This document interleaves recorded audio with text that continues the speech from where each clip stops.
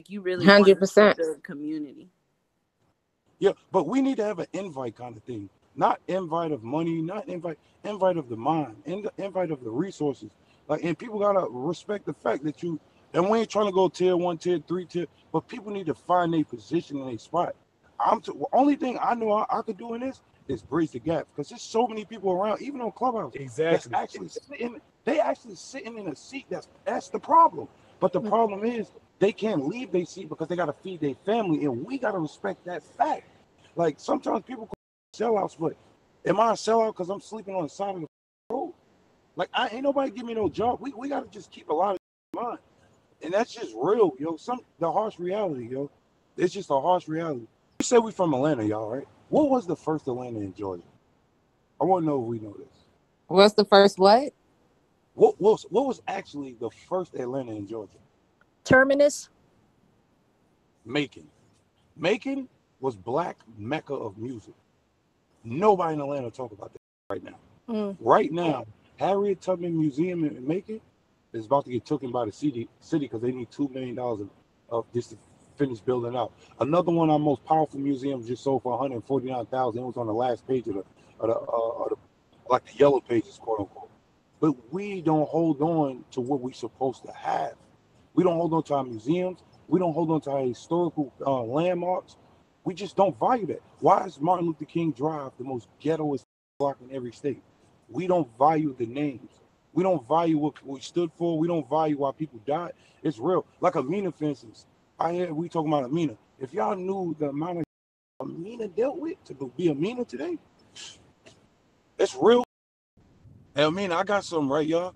I have some software, right? I want y'all to think of like WhatsApp and shit like that. I got some software that's literally cannot be encrypted. That if you lose your password, you lose your account. The company don't got the data. It don't store no data. It's private as a motherfucker. It's literally, they saying it's one of the most, if not the top two private apps. One of my niggas out of Ukraine made it. But for us, only way this is going to work if everybody's artist is willing to take a pay cut for 12 months. Is everybody artist willing to say, hey, YouTube, take down my videos, put it on this black-owned platform? Or are we going to?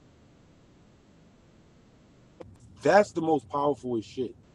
Like, until we get to that point, to actually say, you got niggas actually still wearing, and no disrespect to the clothing line Gucci, but they disrespect the fuck out of our culture. And I still watch niggas put a Gucci hat on, Gucci flip-flops. They don't give a fuck.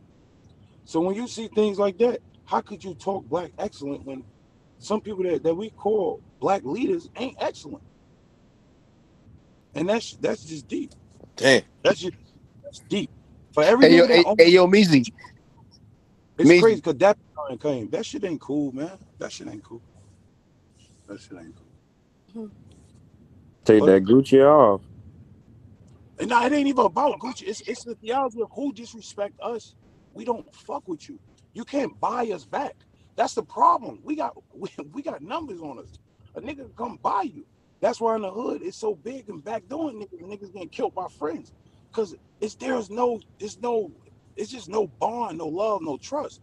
We got numbers and that's fucked up. Cause we so good at want to make money, we don't understand money. Cause we understood money, if money wouldn't be an option. When I talk to other people, them niggas don't even talk about money. And he be broke as a motherfucker. But they gonna give us a plan on how to get that money 7 years down the line. Like, and that goes all back to literacy. We need literacy classes. Even me, even everybody in this motherfucking chat, we all need to be reevaluated and look into what really business is from the back end perspective. I'm telling y'all, yo, we think we know, and I'm talking about myself too. I can sound as smart as shit right now. I'm dumb as fuck. I know I am. I'm telling y'all, yo, we missed a lot of information. The fact that, and what's the indication of it, is that we on the phone talking about it right now. That's how you know we missed a lot of shit. Inner peace is everything. Happiness is everything. Everything else is nothing. I'm telling y'all.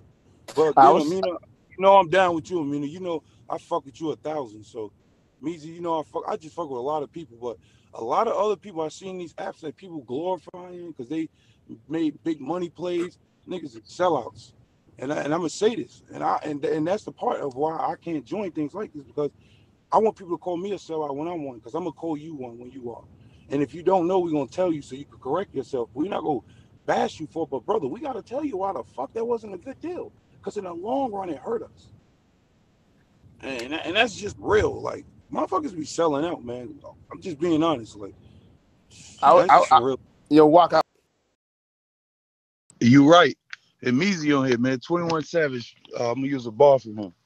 And this might be a little ignorant, but sliding, looking for the ops. They've been hiding. Whoever want to stop what the fuck we doing, right? I please believe, brother. I literally know some shit I could put in the air. It could stay in that bitch for 2 to 3 months without gas. It could go as high as the goddamn satellite, and we could actually purchase it.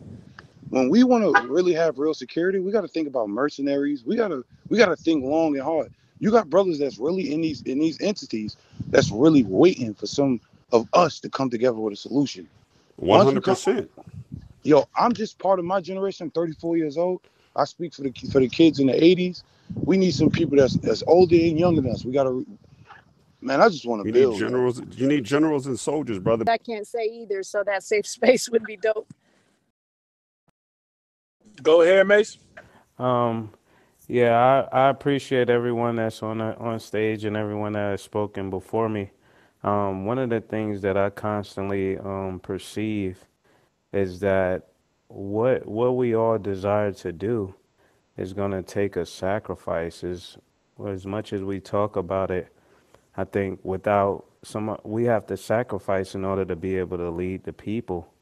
And I think that's what it really boils down to in a nutshell, because just like you hear people say they can't say certain things, and then because of certain relationships, people can't really follow through all the way what need to be done, because some of the people that block us from being our best are the people we have relationships with. So I think that's one of the things that we really have to look into. And that conversation, like she said, can be had offline. But eventually somebody got to stand in public and say it and go all the way through with it in public. It can't be just a private thing. We can do that, but once we form Voltron, we can't do it. No, I agree with that. That's what I just said. I said eventually we will have to stand publicly and do it. That's what I said. Eventually. Yeah, that's definitely the goal. I think all of us on the same page with that, making it something. But once we build that united front and just really going all out with everything, but we just got to make sure we just as a people get our ducks in a row, man. So I feel like it's the perfect time for it. It's always been the perfect time for it, but